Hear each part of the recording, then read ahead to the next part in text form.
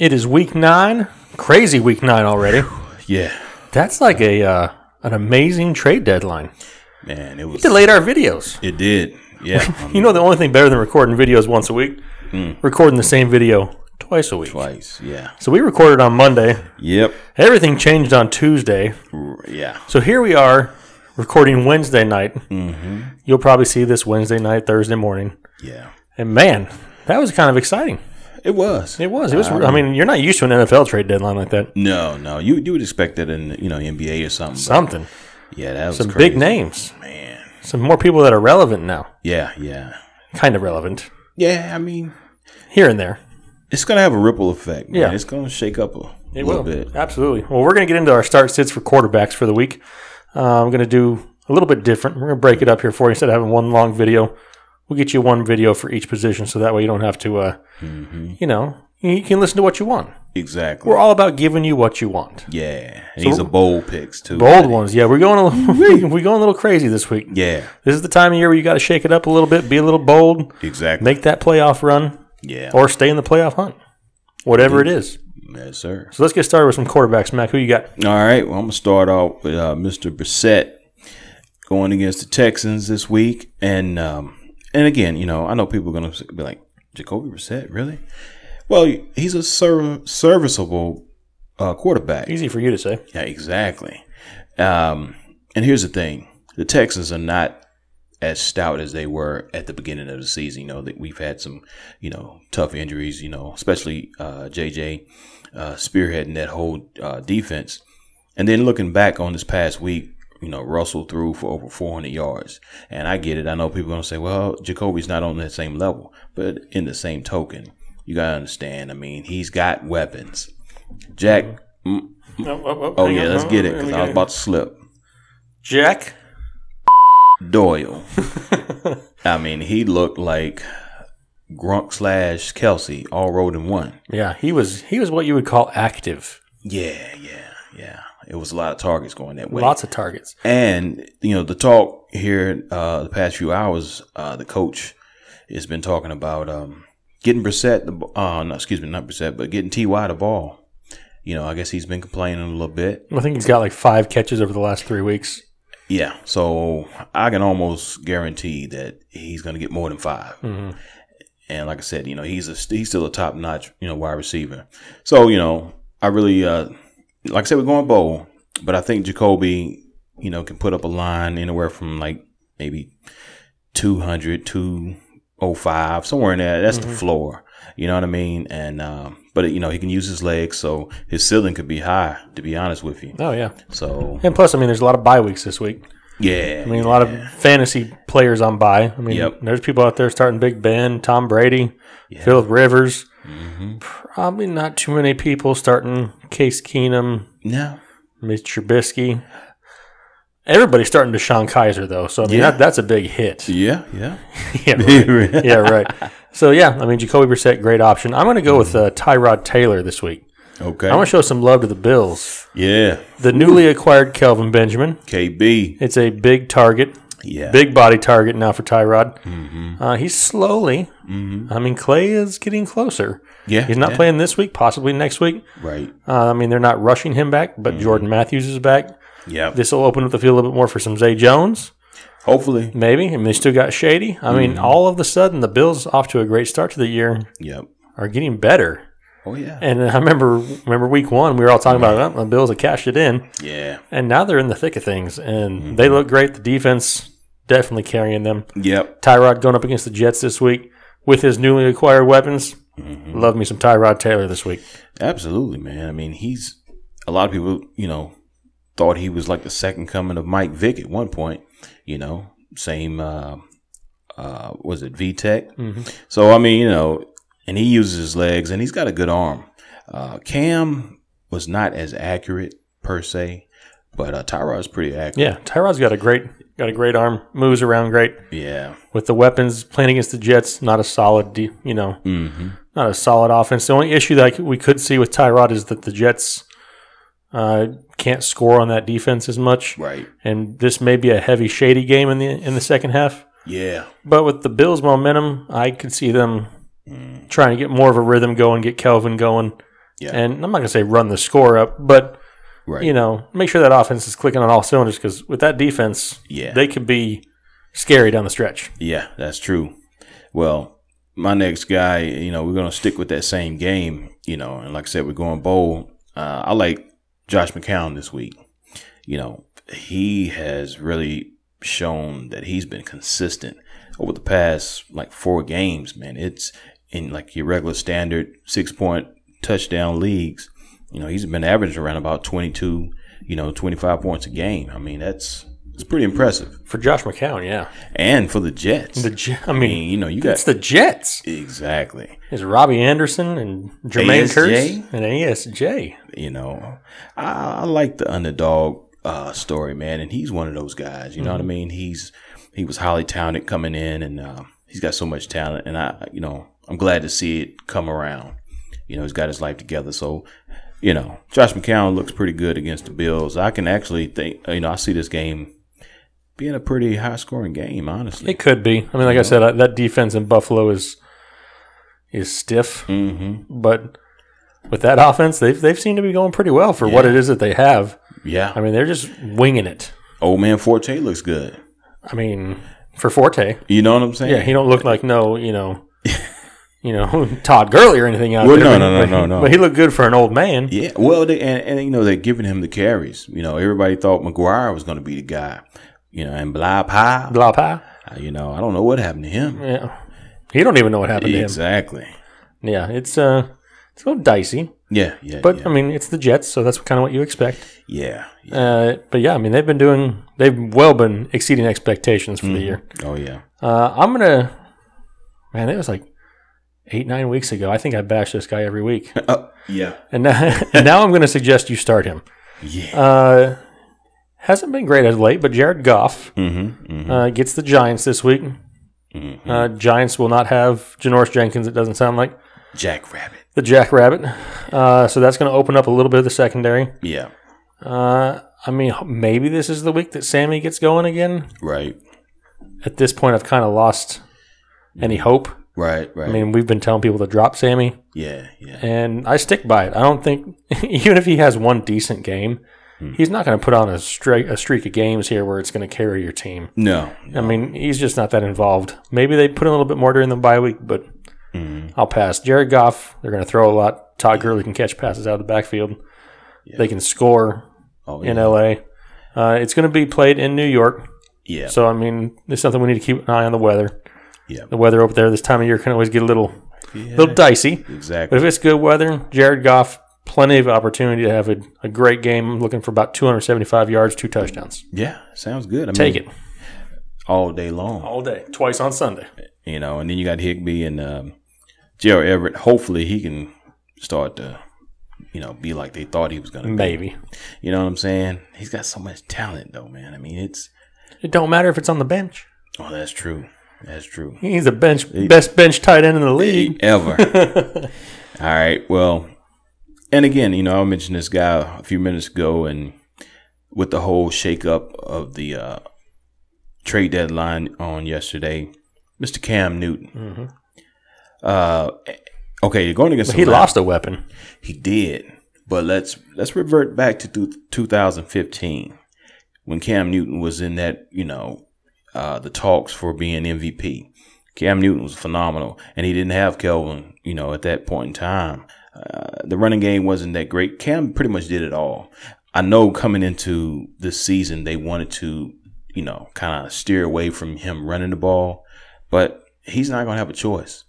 You have to run that rock. He's going to have to run the rock. So, it's going to be a blessing in disguise, I think. I think they're going to get Samuel, McCaffrey, Shepard.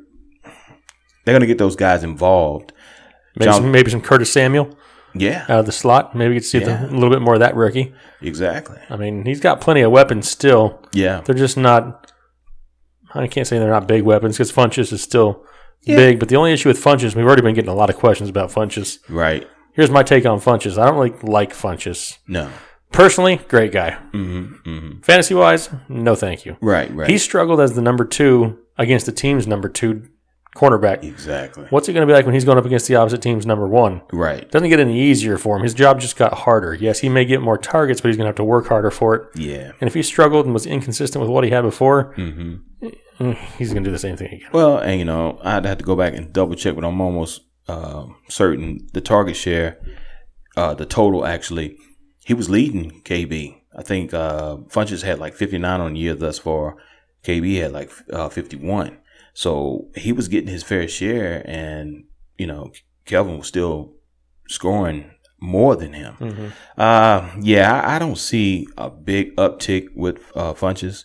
Again, like I said, I think McCaffrey is going to benefit the most, and look out for 2 tight end sets coming. As in Dixon and who? Olsen. I think he'll be back. You think so? I think this so. Week? Well, they said he may practice this week. Yeah, he may practice. I mean, it may not be till next week or so, but yeah. I mean, when he comes back, I mean, they're still in the thick of things, so they still got something to play for. Yeah. It's interesting. I think it'll happen, man. So, my whole take on it is, Cam's going to start producing like he did a couple years ago. And again, it's going to open that whole offense up. So it's going to make them more versatile, more difficult for actually defenses to try to figure out what they're going to do. So, yeah, I definitely like Cam this week, though, against Atlanta. Atlanta? Yeah. Hotlanta? Hotlanta. That's right. Their defense is decent in Atlanta, but they're not dominant by any means. No. All right, let's go ahead and get into a couple sits. All right. I was going to let you start off because I don't want to take somebody off your list, but after the last show we had, you kept on going and you took all my time. I did. So I'm going to keep talking this time. One of my sits this week, I'm going to sit, and this is a little... Right. I don't know. I like Derek Carr, but I'm going to sit Derek Carr this week. Okay. It's the perfect week for him to have a bounce back against Miami. Right. But the reason I say this, I think Miami kind of just got a wake-up call with the Jay Ajayi trade. I think they kind of realized that if he was expendable and that he could just be traded on a whim, what's keeping any of these guys else's job? Exactly. I'm looking for a little bit more of a fire from Miami that's going to be in Miami. Yeah. Derek Carr does have the weapons. You still got Cooper and Crabtree, and Lynch will be back for this game. But it's just not... I don't want to take a chance on it. There's too many variables in this game to where they could come out and absolutely dominate. And then they may come out and absolutely not dominate. And Derek Carr could have a great game, but I'd rather go with somebody a little bit more solid like the Tyrod Taylor than Derek Carr. It's just crazy things happen when players get motivated like that. Oh, yeah. I mean, look at the Ravens last Thursday. Their quarterback went out, and that defense all of a sudden just got that attitude and that swagger back. That's all it takes. And that's all it takes. They have the talent. They just need that swagger. And if Miami Dolphins can get it, they got a lot of playmakers on defense. Yes, indeed. And it's so funny because, sports as a whole, a lot of it, is 80% mental, 20% physical, man. It's so if you got that mentality to go out there and do the darn own thing, man, they'll do it. Ain't nothing to it. But to do it, But do it. I tell you, this guy, he hasn't been playing well since the Super Bowl. Did he play well in the Super Bowl? He did the first half. Then all of a sudden, it was like, where'd he go? Yep. But my sit is Matt Ryan, again, versus the Panthers. He just hadn't been clicking. That whole offense, the running backs have been doing decent. Freeman's banged a little bit. But, again, Tevin is still he's an RB1 in the wings just waiting, you know what I mean, for the opportunity. And I think he'll get that somewhere else next year. But anyway, that's another it's another episode. But, yeah, Matt Ryan, he hadn't been looking in sync, especially with Julio. When you got a big target like that, man, it's just you got to feed him the rock over and over and over again. And it hadn't been happening. The offensive line is not, as potent as they used to be. I think, like you said, the OC, when they lost him, it hurt. You know what I mean? It hurt a lot. So he was a big part of that. And people don't realize it.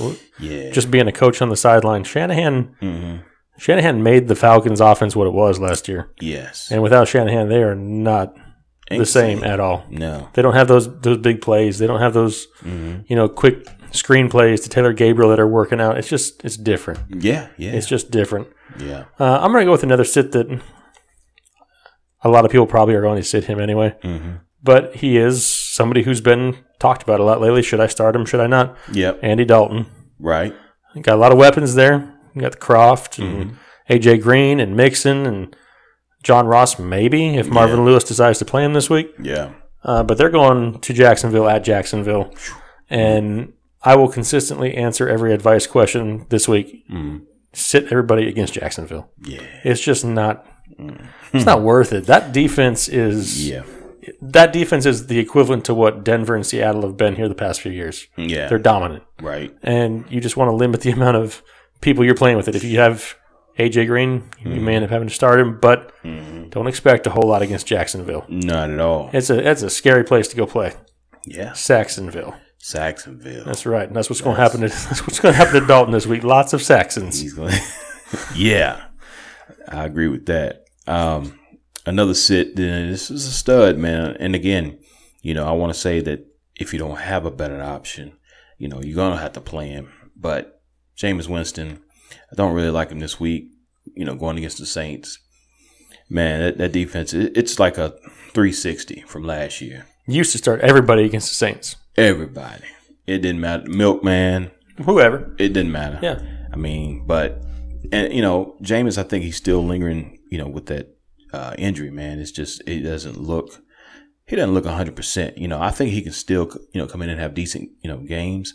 But the Saints at home, man, that's going to be tough. Mm-hmm. That's going to be a tough game. Yep. And I don't like him this week at all. The way Jameis's shoulder is, from what it sounds like, is that injury is going to be there all year long. Mm-hmm. He's not going to heal. Right. He doesn't have a bye week to rest anymore. Mm-hmm. What he's got is what he's got, and he's going to have to deal with it for the rest of the season. Yeah. He's going to have, like you said, he's going to have great games. He's going to have bad games. The one good thing is that team's always going to be throwing. So he's always going to have the opportunity. Yeah. It's just sometimes he throws it to the other team. Yeah, and it's a pain tolerance type of thing. Mm-hmm. And he's a tough dude, you know what I mean? But again, if you're throwing it so many times a game, eventually it's going to wear on you. And especially if you're getting hit. Yeah. That makes it even worse. Yeah. I'm going to go with one that in my last sit of the week here he's a bigger name. Mm-hmm. He's a great quarterback. Yeah. Kirk Cousins. Yeah. He's going to be going to Seattle, the place where they just got torched by Deshaun Watson. Yeah.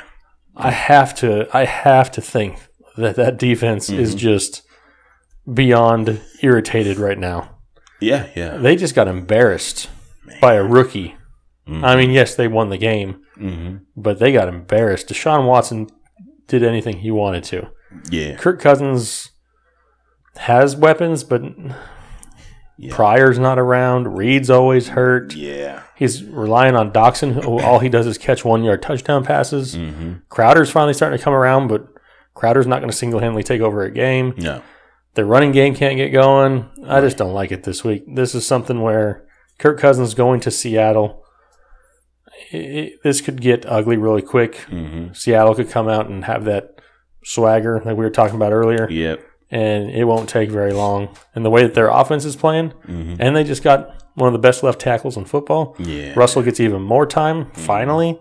Yeah. There's like a handful of left tackles in the league that are worth anything, right. And they just got one of them. Yeah, exactly. So, that helps out drastically. Oh, yeah. He's not going to have to worry about his blind side. He's going to have more time to make the throws. Mm-hmm. And Washington could be out of the game pretty quick. Yeah, and again, like I said, if that offense starts to click, man, and Kurt's forced to just force the ball and start throwing it, yeah. Sherman and the boys they might pick off a couple. If not, they're going to hit somebody hard. Yeah. Somebody's going to feel the pain. Yeah. It's not the Legion of Boom anymore, but somebody may get boomed. Oh, yeah. Again, like I said, I agree with you on that, man. They got too much pride up there, man, and I can't see that another performance like last week. And my the last sit of the week is Mariota. Marcus Mariota. Yeah. He's kind of like Jameis in a sense, where he's playing through, some nagging injuries and stuff, and he hadn't put it He hadn't put it all together yet. Running game, I think, will be okay. Even though they're going against the Ravens, that dynamic duo, smash mouth, whatever we want to call it, with Henry and, Murray, they're going to do their thing. But Mariota, I just don't trust his weapons right now. Corey Davis is back, but they're going to slowly, It's kind of going to depend on Delaney Walker a little bit, too. That, too. And he can't really stay healthy. No, I mean, he's dealing with an injury. There's not even for sure if he's going to play or not this week. If he sits, it's even worse for Mariota. Oh, man, yeah. Because, like you said, they're going to ease Corey Davis back in. They are very careful with him, and they took a little bit longer to bring him back. Yeah. He could be huge down the stretch. Oh, absolutely. But, I mean, if he's all they got, he can only do so much. Yeah. So if Delaney Walker's out, definitely Marcus Mariota. Yeah. He's a lot of talent. Yeah. He's not going to get a lot of the rushing right now with his hamstring issues. Yeah. Which kind of limits him a little bit. But, yeah, he's got a tough one this week, especially if Walker's out. Absolutely. So we appreciate it. That was our start sits for quarterback this week. Yeah. We appreciate you guys watching. Make sure you're hitting that like button, helping us out. Ask us questions. We answer all the questions. Yes. We get thousands of questions. Yeah. We try to answer as quickly as possible. Yeah. The more questions we get asked, though, the longer it takes to answer them. So just be patient with us. We'll get to you. We ain't going to leave you hanging. Right. Make sure you reach out to us on Twitter, Gmail, whatever you got. Find us. Get a hold of us. We'll help you out. Yep. Help you make those decisions. We appreciate you guys watching. Yeah. And be looking out for the running backs, wide receivers, and our tight end video. Yeah. We'll get you all set up for the week. Yeah. Spread the word. That's right. Spread the word. That, hey, we'll answer the questions. So. I mean, anything. I got my phone with me all the time. Man, I got 2 phones. Look at that. And they're not even props. That ain't, yeah, exactly. Those are real. Right. All right. Well, you guys have a good rest of your week. We appreciate you. Thanks. Peace.